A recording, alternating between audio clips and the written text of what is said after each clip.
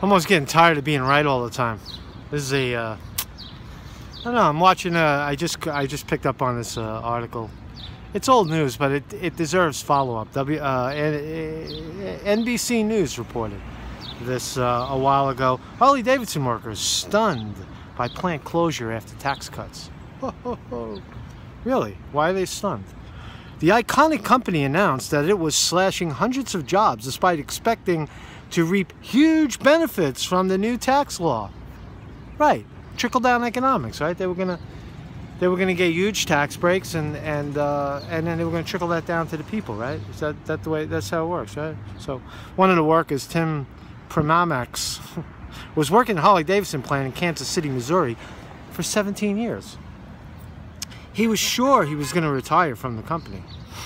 That all changed when Harley Davidson told its 800 employees in January that the plant will be closing next year. Operations will be shifted to the motorcycle manufacturing facility in York, Pennsylvania. That's a lie right there, because they're actually moving it to Thailand, and I'll tell you how they're going to do that. Right? We did everything Harley Davidson asked us to do, said Primax. See, this is where it gets heart-wrenching, because these are the good American people. These are the American people getting fucked. Right? And this guy's saying, as a welder, to have it blow up in our face is kind of disappointing. You're damn right it is. Right? But it's expected, because that's what corporations do. Right?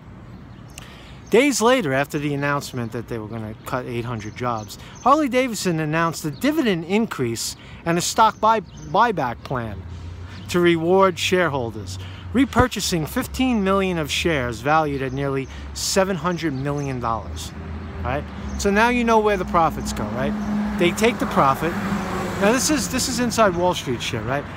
And they say, well, we're going to buy back the stock. We're going to take that $700 million that we save, and we're going to buy back stock. And the shareholders are going to benefit from it. And the dividend, right? A little fucking stupid dividend that nobody ever sees anyway, right? So what happened? So how did the shareholders, just look, I have a background in Wall Street, and I'm telling you that this is how they fuck you over when you hear language like this, right? That they're going to do buybacks, stock buybacks. It's all bullshit, right? Because when you look at the one-year chart, right, which I did, right? In January, when they announced, the stock was $53 a share, right?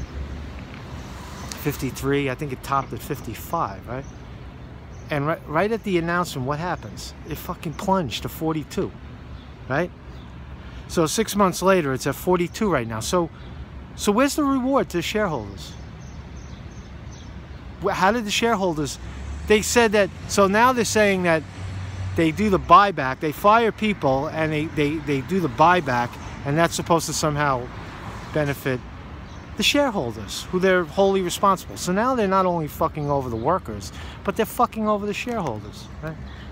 See, this is the problem, that the politicians and the corporate heads are now all politicians, that they're all working in cahoots, right? They're ripping off the companies as well. They're ripping off these corporations. TTP, ICE, abolish ICE, no borders. That campaign, by the way, is successful. The campaign to convince the kooky left, the lunatic left, that open borders is something that you want, because it's not. That was the essence of the TPP, that open borders for corporations would create this global market of fucking over the American people, right? So they could do business for cheap labor, just like Harley Davidson. It's no loyalty to the United States, right? No loyalty at all, right? Brilliant fucking motorcycle manufacturer, makes iconic motorcycles and, you know, American-made motorcycles. Now they're going to go to Thailand, right? Like other corporations, Harley Davidson is benefiting this year from the tax cut law passed in 2017, which slashed the corporate rate from 35% to 21%.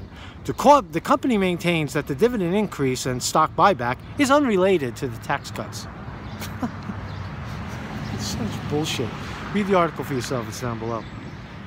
This is funny too. House Speaker Paul Ryan visited a Harley plant in Wisconsin in September and said, tax reform can put American manufacturers and American companies like Harley Davidson on a much better footing to compete in the global economy and keep jobs in America. It's a lie. Evidence is in that Harley Davidson just cut 800 employees, and they're taking their shit and they're going to Thailand for cheap labor. For what the other part of the tax cut was that now that they do business abroad, they don't have to pay tax on any monies generated abroad, right? That tax cut, that was also part of the tax scam, right? So again, Conte, you're a socialist, fucking socialist.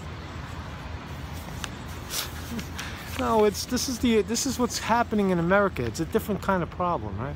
I'm not going to read this. You can read the rest of this Harley Davidson thing for yourself. But it's important that people know that you know, just how badly the corporations are fucking you over, and that there is a solution. My policy, again, I'm right, 100%. You have to raise the corporate tax rate to 80%. You have to hold these people accountable for their crimes against the American workers and against the American people, right? Right? It's run amok. The idea that corporations are going to somehow voluntarily reciprocate their treasure to you is ridiculous. It doesn't happen. This evidence is in the Harley Davidson, but there's 10,000 publicly traded corporations that are all doing the same thing. Apple, they move their plants abroad. They use these tax evasion tactics, so that they don't have to put the tax, so they don't have to pay U.S. tax. That's the bottom line. They set up here on the back of the United States taxpayer, and then they do all their manufacturing and shipping and all this shit abroad, and we get fucked, right? So anyway, my name is Marcus Conte, investigative journalist, reporter here on YouTube, and a candidate for the United States Senate. Peace.